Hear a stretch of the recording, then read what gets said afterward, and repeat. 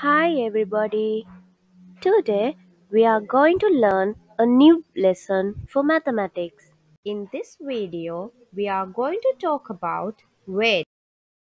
Everything around us has a weight. Some objects around us are heavy. For example, a stone. Some objects are very light. For example, a feather. Different objects have different weights. What is weight? Weight of any object gives an idea about how heavy or light the object is. Look at this. This is a scale.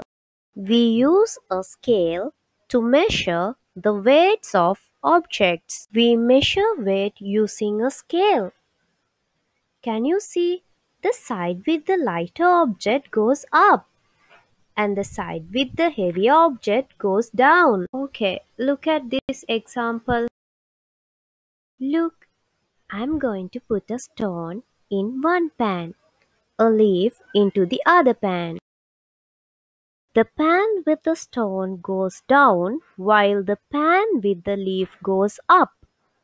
This shows that the heavier objects go down and lighter objects go up in a scale. So, the stone is heavier than the leaf. Or we can say that the leaf is lighter than the stone. Okay, children. Can you all give the answers for these questions? Let's move to the answers.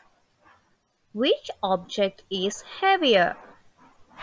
The stone. Which object is lighter?